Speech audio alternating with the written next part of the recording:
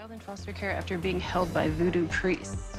My newspaper article is a child that survives a voodoo compound. So you are grown up now, and you're wanting your revenge. My concept is when she puts her mask on, she becomes a voodoo killer. So she pulls her pins out of her body and stabs her victims. This makeup is going to consist of a wig and a brow piece. I think I would definitely kill somebody with this on my face.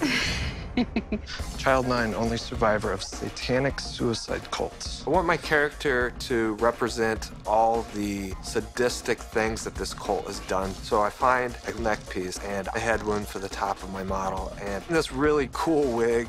I grab it and run. All right, so last weekend, the local carnival ended in tragedy when the Brown family was trampled to death by the audience. I have a kid whose parents were killed by a stampede. Okay, we need to create a mask as well as the character.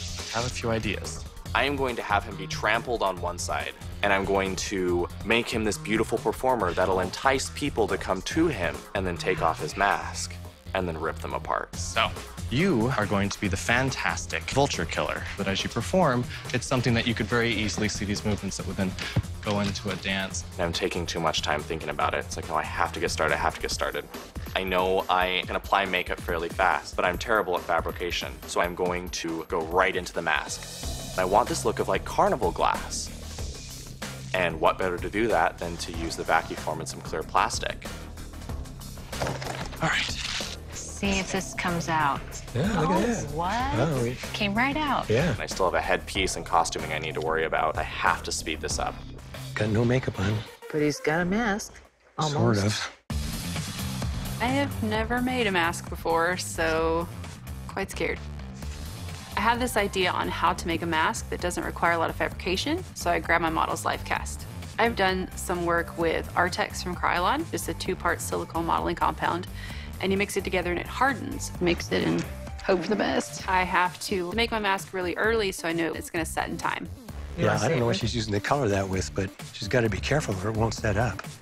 I started applying the Artex to the life cast and just sculpting it with my spatula. It's looking pretty good, it's runny. I hope it sets. I need this mask to work. The pressure is intense. It's nice and setting up. I get this bald cap on and it's a complete disaster. I gotta figure out how to hide these edges. Worst bald cap application I've ever done. I'm not sure if the wig's gonna cover the sides, so I begin applying pieces to try to conceal these horrible edges. Oof. What's going on? Oh, got a nice buckle going on Okay, there. this is never going to work. It's not even drying it. It's never No. going to stick. Well, the good news is he has blood that he can use to cover it up. That's What? true.